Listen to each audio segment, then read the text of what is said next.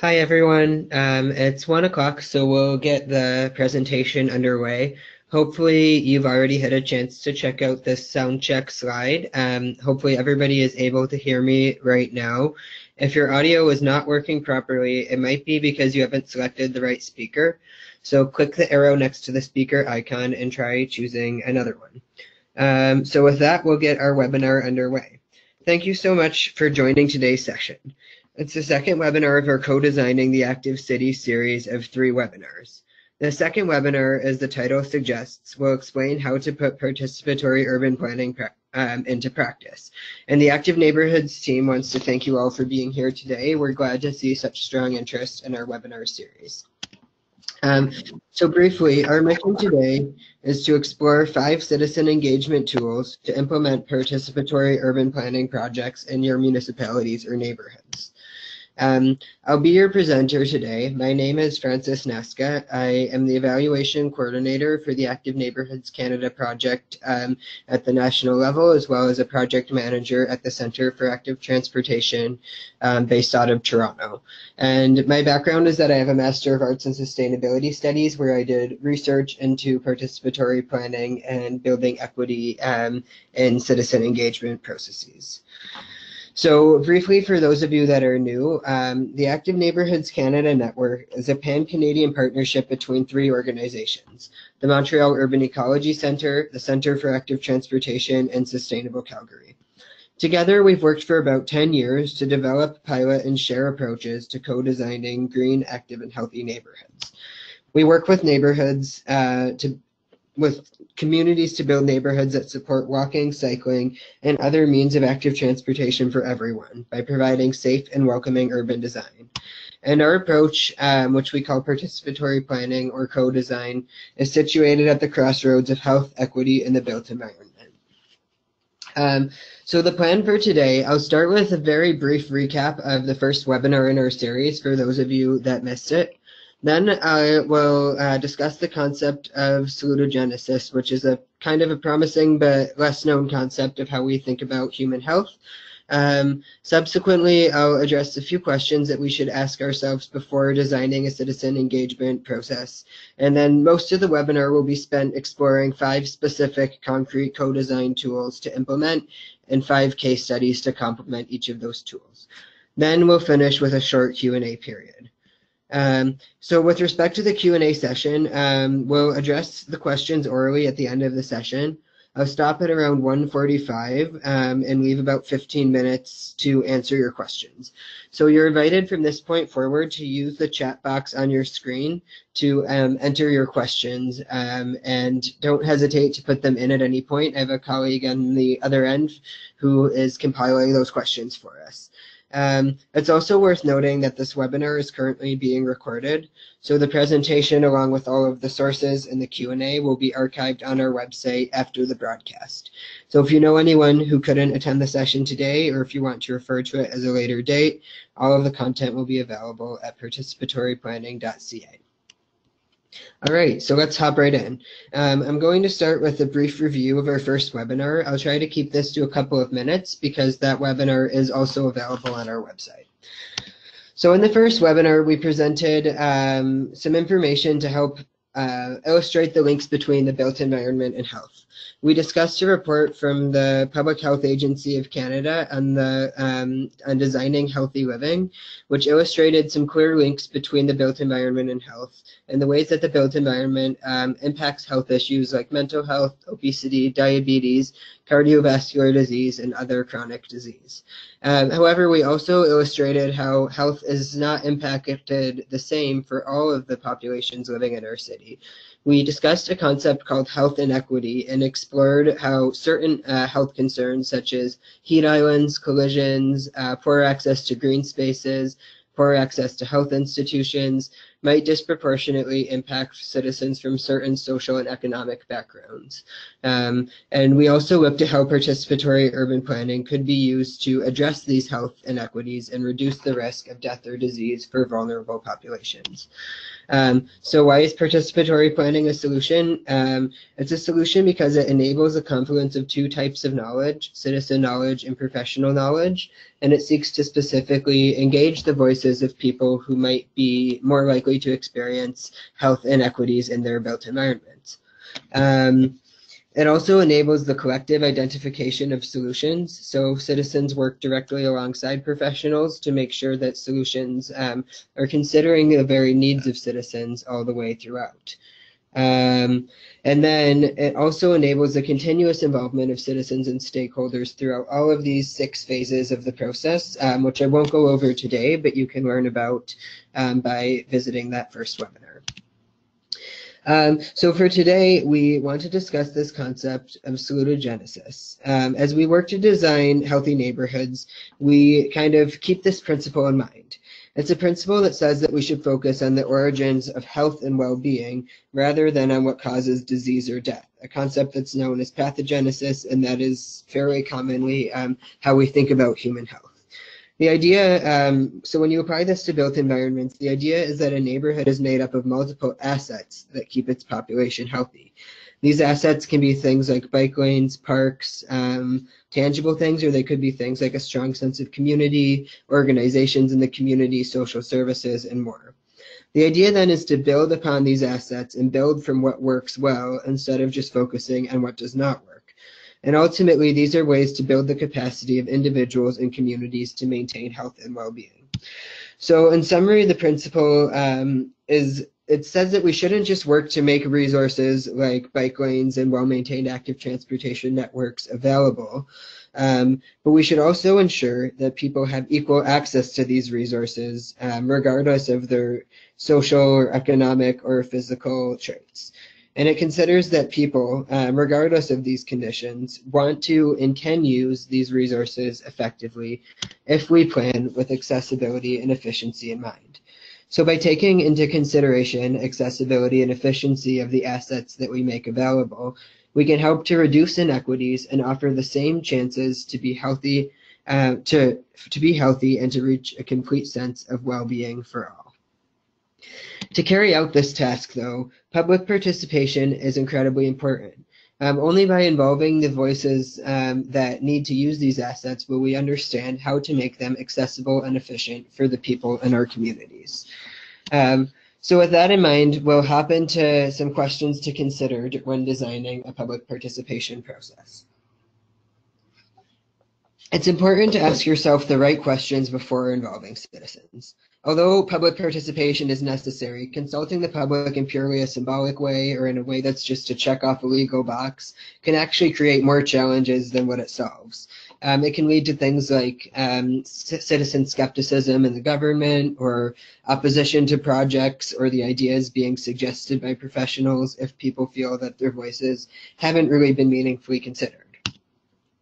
Therefore, it's important to find answers to these kind of key questions before starting a participatory process. The first thing to consider is, why do we want to involve citizens? And hopefully the answer to this goes beyond because we have to. The next is, what's the main goal behind the citizen involvement? What types of information do we need to learn about the environment that we're trying to influence, and how can we reach out to people to do that effectively?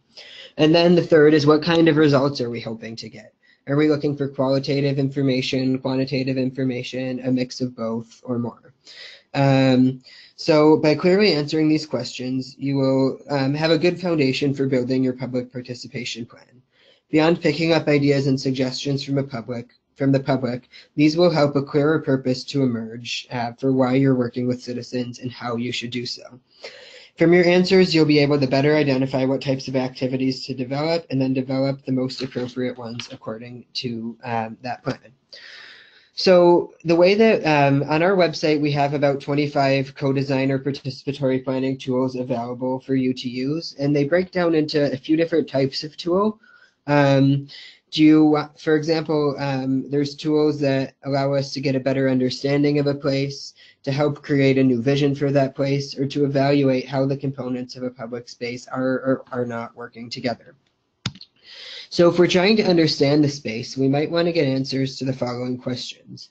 We might want to know if the place is visited and how people interact with the place, if it's used in the way that we've planned it, and if there's any conflicts between different users of the space. If we're trying to bring citizens together to create new visions for a place, We might want to focus on things like which needs must the project meet, which solutions should be prioritized, and what are the missing planning elements in the space. Finally, if we're trying to evaluate a space, we might want to consider questions like, is the site appropriate or inappropriate for what we have planned? What types of behaviors would we like to promote or change? And are there any improvements to make that we haven't yet thought of? For each of these objectives, there are different activities that can be coordinated according to your needs. Um, but what's really important to remember here is that it's virtually impossible to cover all of these objectives in one single citizen activity. So your citizen engagement plan should really include activities that go all throughout these different phases and types of activities. So to that end, we'll show some concrete tools to each of these objectives, presenting 5 tools and 5 case studies to give an idea of their impact on the community. Most of the tools we're presenting today are ones that have been developed as a part of the Active Neighborhoods project, but we'll also highlight some from other folks working in this space, in particular some tools from the Gallup Institute. Throughout the case studies, we've also weaved in a fictional case that helps us to understand how these 5 tools could work together to form a robust and complete citizen engagement process. The first tool we're going to cover today is called an exploratory walk, and it's a tool that helps you to understand the public space that you want to enhance. The exploratory walk is a field observation method that's usually done in small groups. It helps to identify both the positive aspects of a neighborhood's public spaces and its areas of concern through the lenses of the people that are using the space most frequently. It's an open-ended tool that brings people together to explore and observe public spaces in the neighborhood. Depending on the types of materials you provide to participants, such as observation sheets, base maps, safety rating scales, and more, walking can provide valuable qualitative data about neighborhood public spaces, streets, and sidewalks. Empowering residents to lead and host these walks is an excellent way for them to share their lived experience and to position them as leaders and knowledge holders, as people whose input is really important and essential early on in your engagement process. For each tool, we'll also cover who's the target audience, who do you want to engage with this tool. And in this case, residents and people working in the neighborhood are the main target audience of the exploratory walk. However, it's important to also invite decision makers, planning professionals, and local partner organizations so that they can hear firsthand from the residents what their experiences of the public space are like. For each tool, we'll also cover a few facilitation tips. All of this stuff is available in a little bit more detail on the website. But for this, we recommend allowing residents to be the people that are actually leading the walk, having them facilitate smaller groups of about 6 to 8 people so that everybody's able to hear and provide feedback as you walk and talk. We also suggest inviting elected officials and planning professionals to help gain some buy-in for the support of the implementation in the future. So in this, the contexts in which you might use this tool are almost infinite because it's so open-ended. However, to better understand, we're going to weave this into the example of a fictional case that could benefit from using the exploratory walk. So in this fictional case that we'll use throughout, Henriette is a planning professional in a municipality of roughly 20,000 residents in Ontario. For the purpose of this exercise, we'll call this fictional municipality Henryville.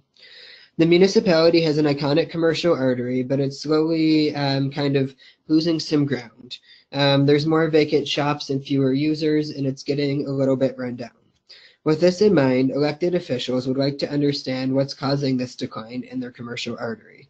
So for this, Henriette will opt for an exploratory walk. In order to properly diagnose the problems, she composes a committee with shop owners, residents, employees, and some people from her planning team. And she invites them out to these walks. She chooses this tool in order to clearly identify from the eyes of the users, due to their local knowledge and lived experience, the problems and issues that they experience when they use this place, and also identify some of the positive assets that they want to build upon. The data collected is qualitative and is especially in the form of testimonies and opinions from participants' experiences. So for further information on this methodology, including a facilitation guide, you can visit our website, participatoryplanning.ca, and under the Resources tab, you'll find our co-design exercises toolkit. Now, to bring this into a real-life case, we'll chat about some work that our partner Sustainable Calgary has done to develop a guide to create more active, connected, and healthy spaces in the catwalks in the city of Calgary. This guide includes a series of engagement tools, including the exploratory walk. And the links to all of these resources and all of the other resources mentioned in the webinar will be included in the bibliography on the registration page of the webinar if you want to explore this catwalks playbook. So to illustrate the impact of the exploratory walk, we'll turn to the community of Marlborough in Calgary. The catwalks in Marlborough are numerous. There are more than 130 communities with catwalks in Calgary, and Marlborough is amongst these. A catwalk consists of a pathway that cuts through street blocks in communities, and it's designed to shorten distances and improve pedestrian movements between residents, schools, and park spaces. So these pathways can be really useful, but they haven't been very well maintained. And because of this, many residents in Marlborough avoided using these spaces despite their usefulness. To make them useful again, Sustainable Calgary wanted to make the spaces more active, safe, vibrant, and accessible. So they used an exploratory walk to first diagnose the problems in the area. Residents, along with Sustainable Calgary, the City of Calgary, and other local partners, identified some safety issues and infrastructure gaps during the walks. The diagnosis that emerged was related to the fact that the pathways required maintenance. There was a lot of overgrown vegetation and a need for snow clearing. The paths were unlit and dark, making people feel unsafe traveling there at night. And they were also just kind of dull, uninteresting, and boring. There's accessibility issues as well. You can see this has a gate that would be tricky to navigate with a wheelchair or a bicycle or a stroller. So to make them useful again, So today, after the concerted efforts of the community, they took the results of that exploratory walk and took advantage of those observations to transform the catwalks. They added greenery and food-producing plants, pavement markings on the ground to signal passages and give better visibility. And they also just added some solar lights along the pathways to allow for some lighting at night in a way that's very affordable and accessible, that doesn't involve a lot of investment from the municipality. Finally, they added art pieces and decorations of all kinds to make the pathways more attractive and welcoming for all, which for some people has even resulted in more physical activity. For example, this woman who shared a tweet saying that she purposefully takes a longer walk home just in order to visit one of these beautiful new catwalks. So that's a little bit about the exploratory walk. We'll move to a second tool called the Complete Streets game, which is a board game developed by the Center for Active Transportation. To understand this tool, it's first important to understand what a complete street is. So a complete street is a street designed for all ages, abilities, and modes of travel. On complete streets, safe and comfortable access for pedestrians, bicycles, and transit users and the mobility impaired is not an afterthought, but an integral planning feature. The Complete Streets game, therefore, aims to bring together ideas and opinions from residents on the components that they would like to see in a complete street. It's a board game with 110 magnetic pieces representing scaled roadway segments. It's bilingual and it can be played individually at like pop-up kiosks or in small groups at workshops or in classrooms. And it helps to build consensus on options for a street design that could fit within your designated right-of-way width. This tool is valuable because it enables almost an infinite number of unique combinations of elements within the right-of-way. It creates a legible record of different community visions for the space. And by creating and comparing their ideal streets, participants are able to understand the benefits and trade-offs to using certain types of infrastructure and design in the streets. The game is adaptable to multiple contexts, such as consultation stands and workshops, and it makes planning concepts a little bit more accessible to everyone and encourages people to collaborate. Professionals can work alongside citizens because no expertise or experience is required in order to play the Complete Streets game. This tool also targets residents and employees of the area that you're working within.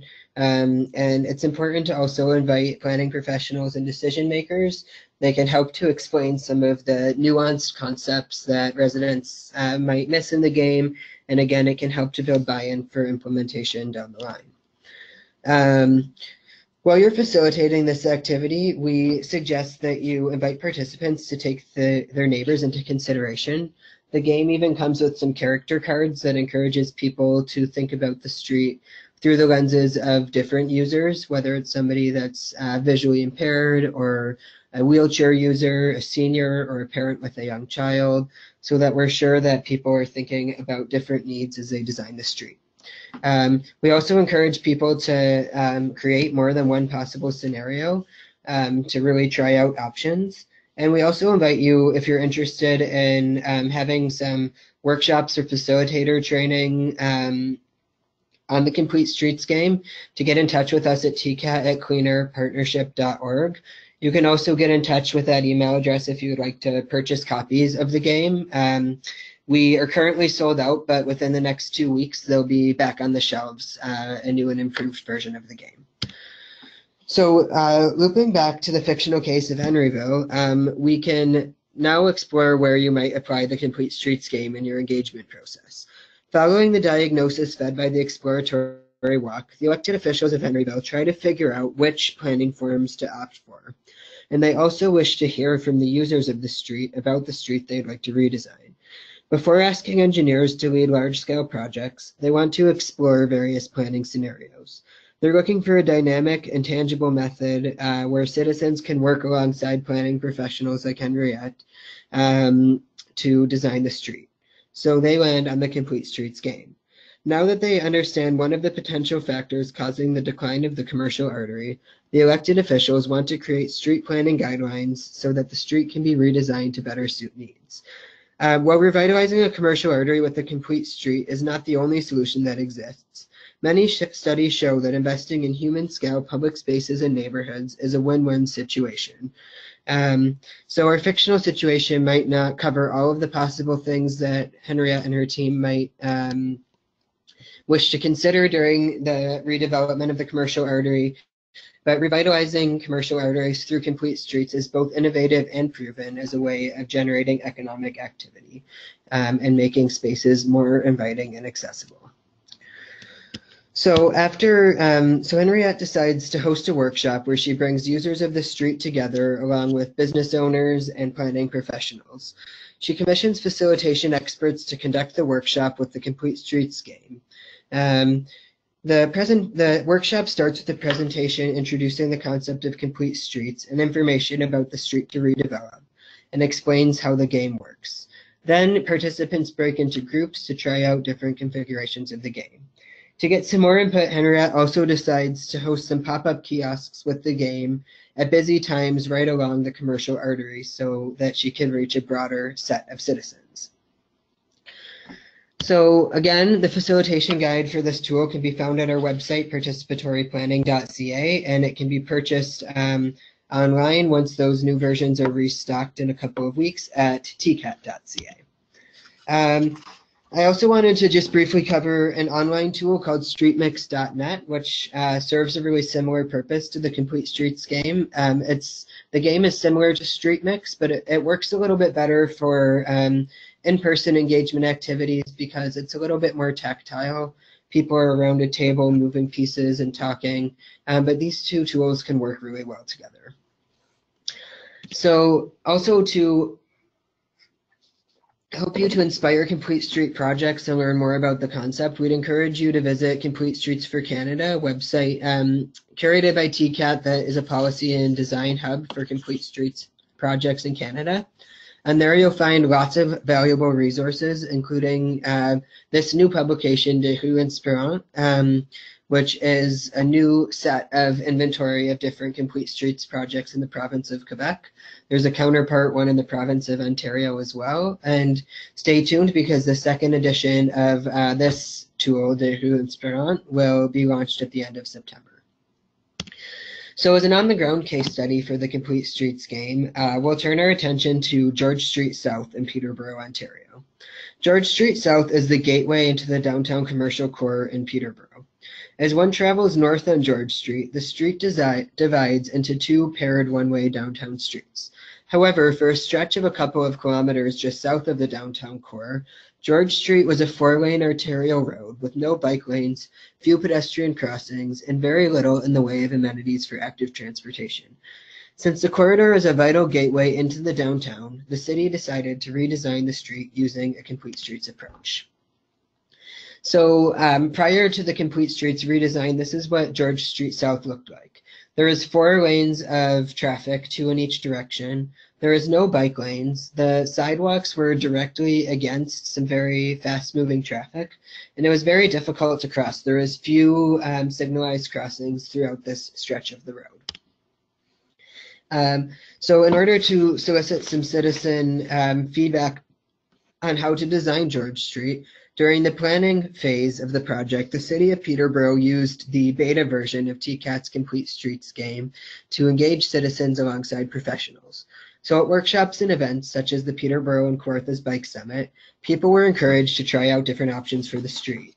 This took place very early on, before the city spent a lot of time and resources creating detailed designs. And from there, a few different options for the street came out, but a clear vision for the street actually emerged. So the final design that was built on George Street is reflected in the images on this slide, shown both with the components of the Complete Streets game at the bottom, so that's what it would look like built with the game, and then also as an actual after photo of the street on the top. So today, George Street looks different. There's now a single vehicle lane in each direction, with a center turning lane allowing people to make left-hand turns without impeding traffic. With the extra space reclaimed by removing the vehicle lane, bike lanes were added. On-street parking was replaced with a grass boulevard and street trees that now separates pedestrians from the road on one side of the street. And there's also new, friendlier pedestrian level lights. A pedestrian refuge island, which you can see in the bottom left corner, was installed in intervals along the length of the street in order to make crossing safer and easier, and to provide some space for rain garden plantings, which are a nice soft infrastructure that helps to mitigate the flood risk. So the third tool that we'll chat about today is called tactical urbanism, or pop-up infrastructure. According to Wikipedia, tactical urbanism is a type of low-cost temporary change to the built environment that is intended to improve neighborhood streets or gathering spaces. So after understanding the area of interest, tactical urbanism proposes temporary installations that are quick and easy to install to help demonstrate the potential changes to the site. You can use it at a street, an intersection, or a public space. You can use so many different materials for this, including small cones, bollards, flower boxes, paint, benches, planters, installations of many different things. The goal is to see how the changes would influence users' behaviors without having to spend all of the money to make the permanent change. And this tool is valuable because sometimes permanent changes in the built environment can be slow and expensive to enact. A tactical urbanism intervention is a great way to speed things up in a manner that's quicker, cheaper, and community-driven. Pop-ups can demonstrate how the safety and vibrancy of public spaces can be improved through residents' design visions. They're fun, and they're also an excellent advocacy tool. Demonstrating that an idea works is a wonderful way to gain support for your project. So the target audience here is planning professionals and decision makers, but also residents and local partners can be involved in helping to set up and obviously use your pop-up. When you're doing this tool, it's important to make sure that you're increasing safety with your pop-up and not unintentionally creating an unsafe road condition.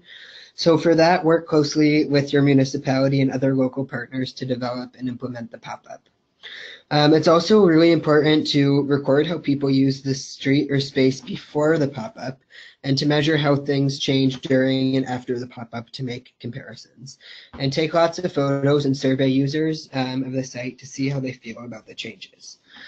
So in the case of Henryville, the participants of the Complete Streets game imagined some very creative, interesting, and actually very plausible scenarios.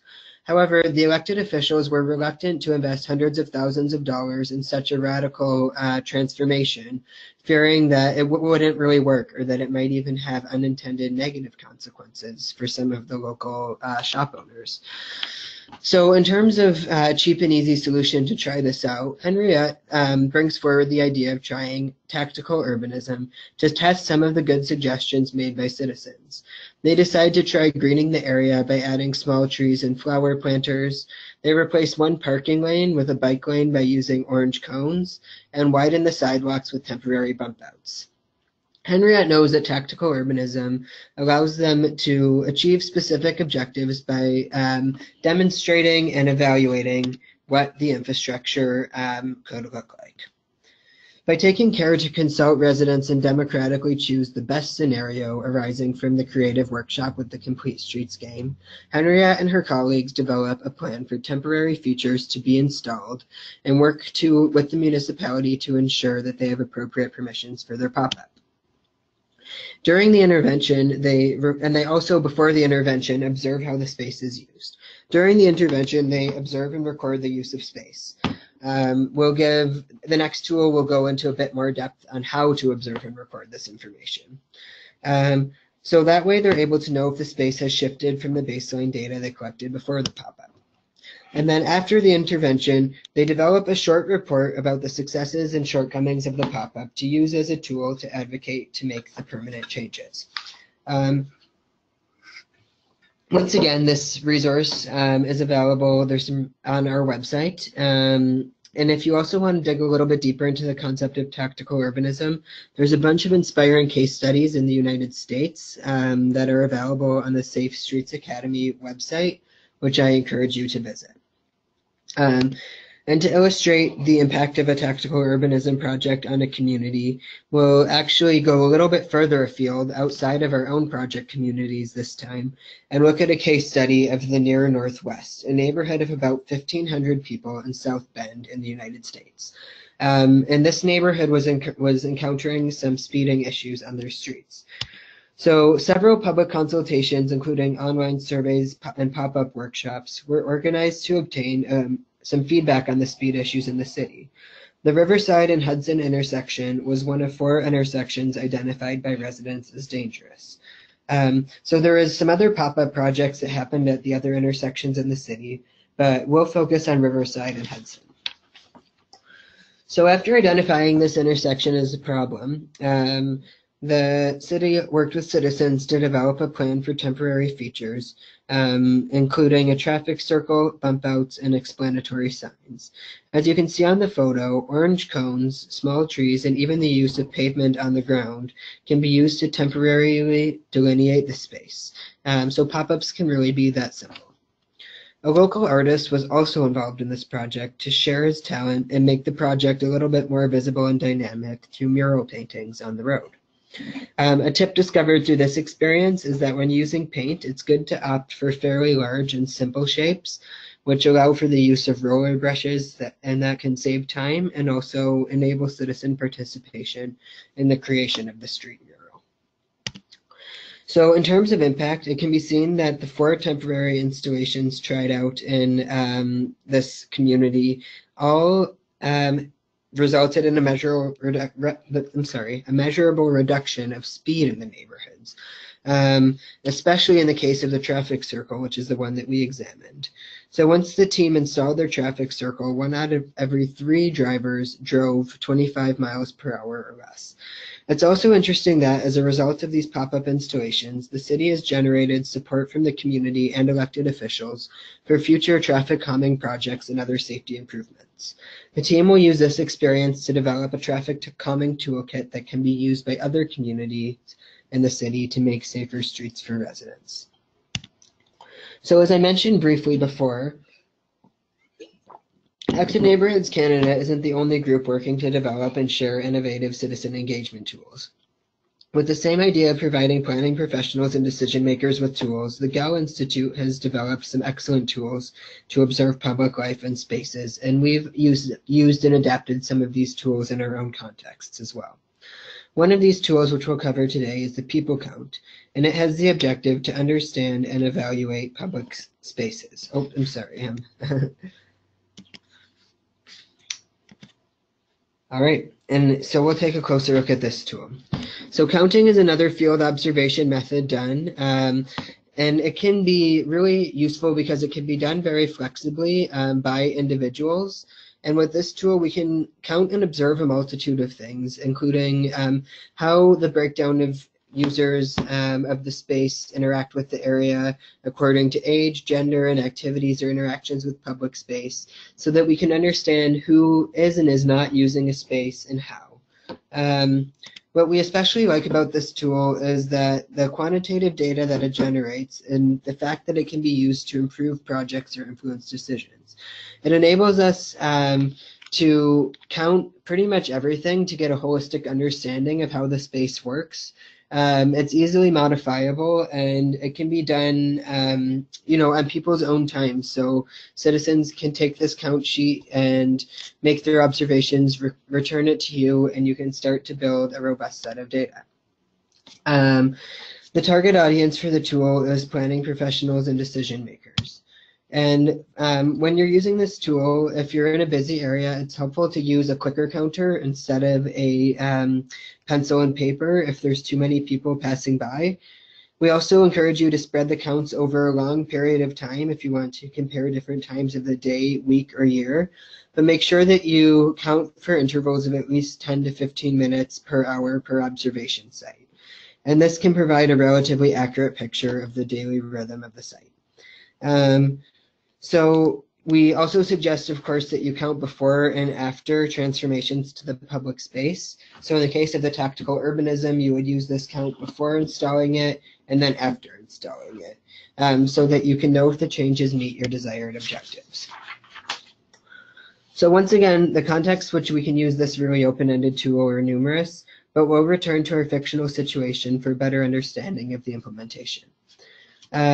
So still wanting to only invest in a project that will please residents, the elected officials of Henryville want to ensure that the temporary installations on the commercial artery actually produce the expected effect, which is to revitalize the space and increase the amount of people visiting it.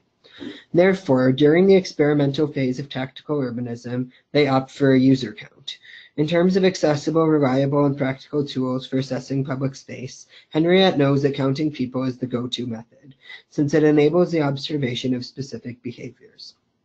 Indeed, it will allow professionals to grasp the success or limits of pop-up infrastructure by observing the increase or decrease in the number of visitors. It will give a good idea of the liveliness and attractiveness of the space and will guide users towards the final development of a plan according to the data collected. So here's what Henriette does. She commissions and trains observers who are members of her own team, as well as residents and shop owners, once again, that use the space. She coordinates the observers and assigns counting periods and locations. People make their observations and then come back to Henriette and give her the data they've collected.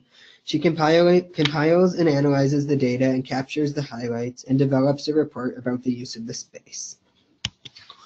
So a facilitation guide for this is again available on our website, and there's also a reproducible sheet that you can just print off from gallinstitute.org, which is a website in which you can learn a lot about public spaces, how we study them, and why we should get interested in them. So for a case on the ground in one of our projects, we will turn to the Terrasse Roy in Montreal and the Plateau Montreal neighborhood. The section of Roy Street became a temporary pedestrian street in 2017, and it's slated to become a permanent pedestrian street this year for all 12 months of the year.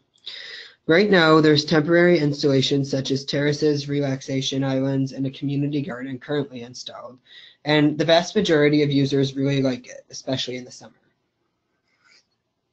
However, before making the whole thing permanent, the borough wanted to understand and undertake a diagnosis to identify the strengths and challenges of winter installations. So they wanted to observe the issues regarding accessibility on the site in the winter. They also wanted to document use of the site by counting users on the section of the street. So, in fact, in the winter, the counting showed that only 93% of users the counting showed that 93% of users chose to use the sidewalk rather than using the central path in the new pedestrian street. So also, the main use in this section of the street during the winter was just transiting through. 90% of the activities observed were people passing by rather than lingering. So arising from this observation on the user's profile and use of the site, a better portrait has been made. It's helped our partners, the Montreal Urban Ecology Centre, to make recommendations to the designers for how the site can be improved for a year-round pedestrian street. They suggested to enhance winter animations, plan for better snow removal and maintenance alternatives, and in the final design, predict where the snow will pile up and how it will be removed so that there's spaces for snow built into that final design. So in brief, the tool gives a thorough understanding of the space under study. I'm going to go really, really quickly through our last tool since I know we are getting close to the time limit for having time for questions. The fifth tool, also developed by the Gell Institute, is called the 12 Quality Criteria, which are 12 criteria that make a place enjoyable. A space must provide, for instance, protection against traffic and accidents, protection against unpleasant sensory experiences, options for mobility, options for seeing and sitting, and more. So I'm going to kind of skip through this slide a little bit, but in short, the goal of this tool is to understand and evaluate public spaces. It consists of another field observation method that can be done by people individually on their own time, where they score the space based on each of the quality criteria on themes around protection, comfort, and pleasure, and evaluate whether the space is working. The tool is interesting because it can be applicable to a variety of public spaces such as parks, squares, streets, and more. It can be used any time of the day or week or year, and it allows for the initiation of conversations and citizen engagement. The target here of who you would want to engage is planning professionals and residents. It's recommended to take lots of notes during the observation about the behaviors you observe and why you've rated something a certain way on each of the criteria, and to compare the results between different observers to see if people are experiencing the space similarly or differently, and to try to get to the root of why. So in the case of Henryville, now that we've understood our commercial artery through the exploratory walk, we've reimagined it with a complete streetscape. We've installed the temporary features via tactical urbanism. We've evaluated the impact of that tactical urbanism through a people count. We'll now begin to come up with a final design by integrating the 12 quality criteria into the final plans and specifications. So the goal of this tool is to understand the space and evaluate what's missing to make it become the safest, comfortable, and most pleasant space possible based on these 12 criteria. So after commissioning and training observers who are users of the artery and residents, Henriette plans a field observation and takes care to equip her team with clipboards and pencils for note-taking. As a result of the observation, the data are compared, giving rise to rich discussion, and Henriette captures highlights in order to take them into account during the final plan for the site. So this tool you can download again at gallinstitute.org. You can also find it in the book How to Study Public Life, which is available both in English and now through a partnership with our partners MUAC as well in French. And so we're going to turn quickly now to a case study that's still in progress. It's a case of the Saint Laurent Commercial Hub in Montreal. So the aim here was to review the urban developments of the last century and figure out how to improve them and modernize them a bit by integrating pedestrian scale developments where walking is encouraged and highlight places of interest and increase diversity of use. So the 12 quality criteria were used to develop an evaluation grid that was used to study public spaces during an ideation workshop or design charrette. Scores of up to 10 were given on each criterion. So the diagnosis uncovered that there was some precariousness in this sort of strip mall area. There is dangerous intersections, heat islands, and a lack of green spaces. So based on that, some proposed ideas were brought forward, and this is a visionary rendering of how this space on the top can be transformed to better integrate the 12 quality criteria. So that kind of wraps up our 5 tools and 5 case studies. I encourage you to check out the co-design activities toolkit. There's facilitation guides to the tools that we mentioned, as well as dozens of others available there, and the public life tools on galinstitute.org. So I think we're just perfectly on time to move into our Q&A. I'll exit the PowerPoint here to pull up some of the questions.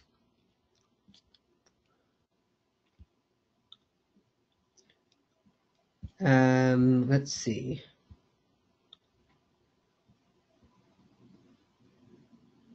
Got the link to the website page. I'm not sure I see any questions coming through quite yet. You're welcome to use the chat box right here if you do happen to have a question.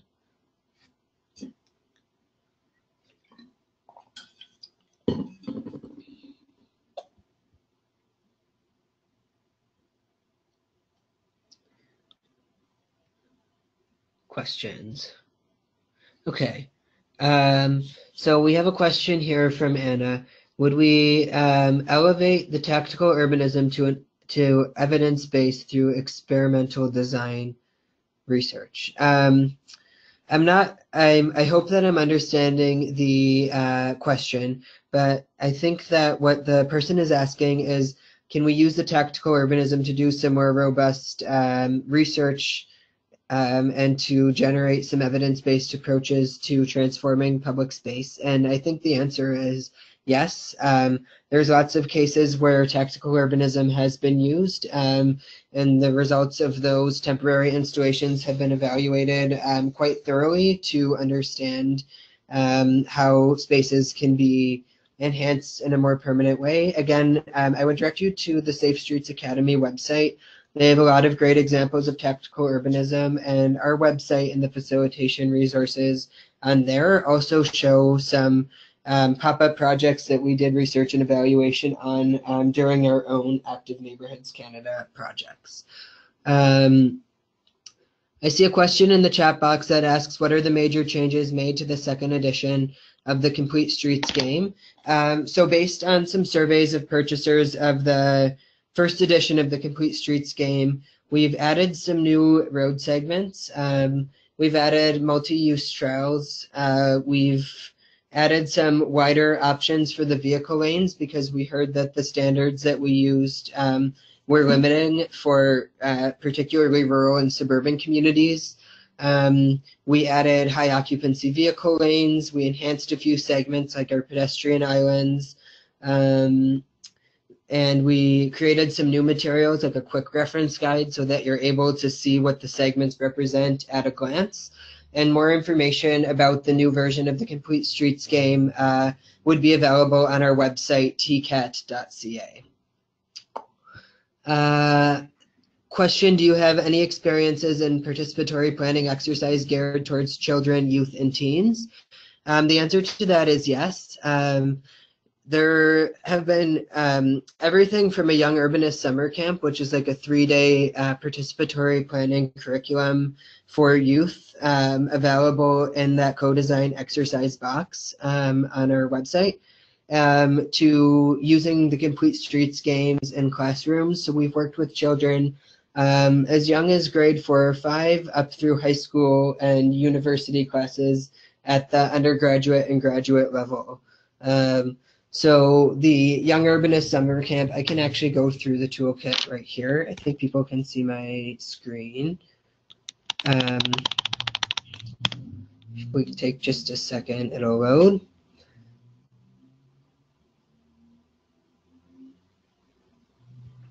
So to find the toolkit, first of all, it's in this drop-down tab, Resources. close this little pop-up. We'll discuss that later.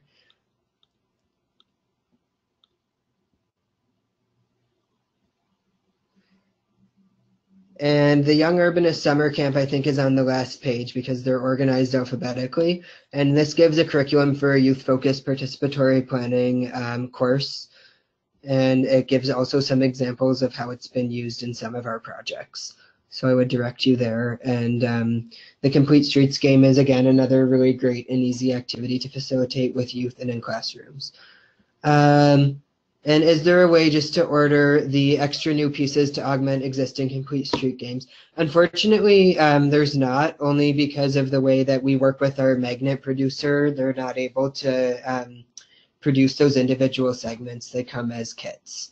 So I'm sorry for that, but if you have purchased a previous game and you're interested in those pieces, you could get in touch with me and we might be able to send you the PDF files and you could print them and add them to your own kit. Okay, question, any reflections on doing walking tours as a tool? Good numbers for participants, amount of time, how much ground to cover, practically speaking. Yes, so in addition to the exploratory walk, the toolbox does include a number of different walking tools that you can use that have specific themes. Things like an emotional mapping walk, an empathy walk, a participatory infrastructure audit walk. In all of those cases, I would recommend having a facilitator per every 6 to 8 folks that are involved in your walk. If you go much larger than that, your group kind of spreads out a little bit too much and conversations can get really disparate. So it can work for any number of people, but be prepared to have residents volunteer as leaders or facilitators to make sure that you have folks that can help to lead each group of 6 to 8. For the amount of time, I will go in an hour to an hour and a half. In some of our neighborhoods that we've worked in, we've done these walks with a lot of folks that have mobility challenges. So you'll want to make sure to pre-plan a route to ensure that it'll be accessible for people. And you'll travel really, really slowly during your walk. So you'll often stop and chat at different key points along the walk. So if you're looking at mapping it out on Google Map, you might be looking at something that, you know, an able-bodied person could walk easily in 15 minutes and expect that that'll take at least an hour as an exploratory walk. Plan also for weather. It can be nice to have like a set of umbrellas and things that you bring along to your walking activities in case people aren't really prepared for that. So hopefully that answers that question. Does anybody else? I'll give maybe 1 or 2 more minutes for other folks to give questions in the chat box before doing our wrap up.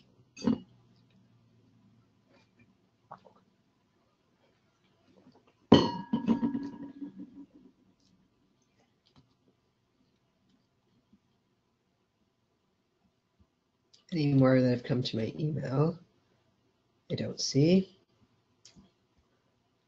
Okay, I'll head back to the PowerPoint now. And of course, if another question comes up, please do get in touch with us. We're happy to answer questions on an ongoing basis. There is a contact form on the website. So with that, thank you so much for coming to our second webinar. We really hope that you've appreciated it and that it will help to serve you in the future. It's worth noting that our next English webinar will be held on Wednesday, November 6th at 1 p.m. Eastern Time. It will present, excuse me, some inspiring public policies and projects that focus on health equity. So if you're registered for this webinar, you'll automatically receive some information about the next ones via email as it becomes available. And we'd invite you also to stay tuned via our social networks. So details will be forthcoming. And before you leave today, you might have seen as I went to our website, I closed off that pop-up box. I just wanted to invite you to learn a little bit more about the box the campaign that was featured in that box.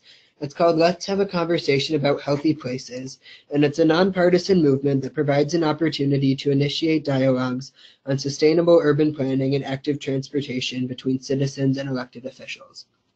So this tool can be really useful to bring the topic forward to your next public discussions or debates that are taking place in advance of the federal election that everybody knows is happening this October, and to showcase how the development of healthy communities is really everyone's business and is essential component for our elected officials to keep in mind. So in addition to just this tool, we do also have a new policy toolkit also available on participatoryplanning.ca, which links you to resources to help structure workshops, propose directions to influence public policies, and help your community join the movement for healthy places. So again, on behalf of the entire ANC team, thank you so much for being here today. A link will be sent to your email with an evaluation form. We would really encourage you to complete it so that we can continue to improve our webinar series and to make sure we're delivering to you the content that you want to learn. So with that, we'll wrap up for the day. I really appreciate you joining me this afternoon, and we hope to hear from you some more. Thanks, and stay tuned in the coming days, and this webinar will be posted on our website.